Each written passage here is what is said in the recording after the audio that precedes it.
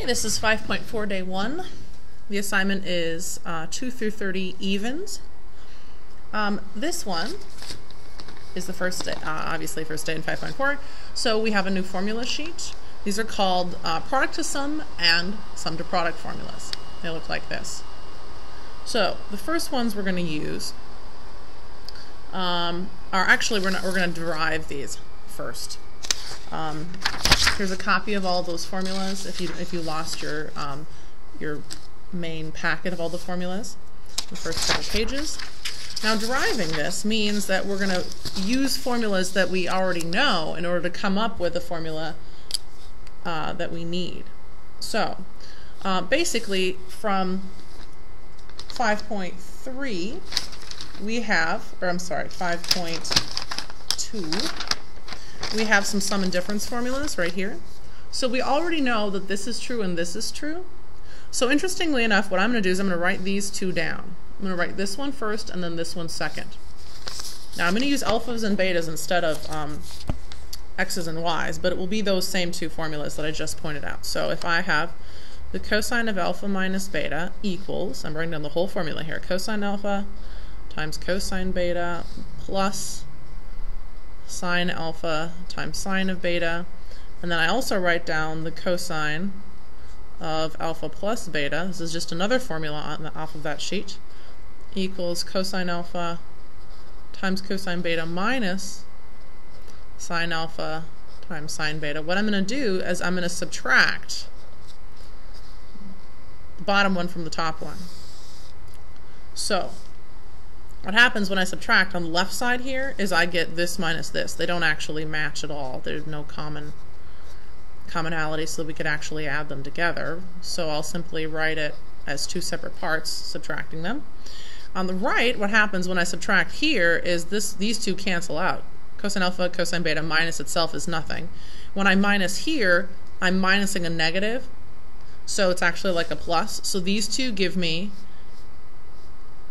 1 sine alpha sine beta plus 1 sine alpha sine beta, which is 2 sine alpha sine beta.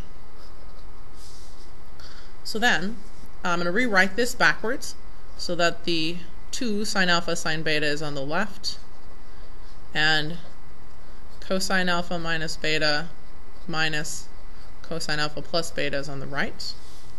And now I'm going to divide everything by 2 just to get rid of this 2 here. So divide by 2, divide by 2, divide by 2. Well, actually, I could do the whole thing here, which gives me sine of alpha times sine of beta equals, actually, if I just divide this whole thing by 2, that's kind of what I should probably do. Just divide that whole thing, which is totally legitimate. All right. Basically, if you're dividing something by 2, it's the same as multiplying it by 1/2. Alpha minus beta minus cosine of alpha plus beta, like that. So there you go. That is this formula up here. I've created this formula from other formulas that I know simply by doing some subtracting and some dividing, and that's it. So that is one of our formulas that is called a product to sum formula. It's this one right here, the first one on the list. So you can see how these formulas can be just created from other things that we already know. I'm not going to do all of them, just the first one, to show you how it can be done. Okay, so if I want to express these as a sum or a difference, all I really have to do is say, hey, this is like the sine of something times the sine of something else. So you can see, perhaps, that the format of this matches the format of this. Do you see? Sine of A times sine of B would be this, basically. So that equals this. 1/2 times the cosine of A, which would be 5x, minus B, which would be 2x, minus the cosine of A, which again is 5x, plus B, which is 2x. So that cannot be simplified very much. It's just 1/2 times the quantity cosine of 3x minus cosine of 7x. That's it. Now I've written it as a difference. It's no longer a product, it's a difference, meaning it's a subtracted expression. Alright, same thing over here. I have the cosine of something times the cosine of something else, which, if you look at this list right here, matches the format of this one, cosine of A times cosine of B. So I'm going to write this side right now. I have that equals 1/2 times the cosine of A, which is 7x, minus B, which is regular x, plus the cosine of A plus B, so 7x plus x. So what is that? Well, that is 1/2 times the cosine of 6x plus the cosine of 8x.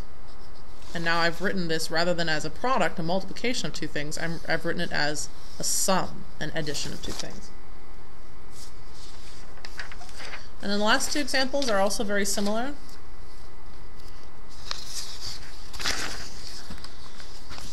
Again, writing each as a sum as a product, we're going back the other way. So you can see this one says sum to product, so we're actually changing it from something that's adding or subtracting to something that is a multiplication. So if you have the sine of something plus the sine of something else, that actually matches this one here, sine of A plus B. So now I'm going to rewrite this in this format instead. So that equals 2 times the sine of A plus B. This is A and this is B, so 7x plus 3x all over 2 times the cosine of, again, this is A and this is B, so 7x minus 3x all over 2.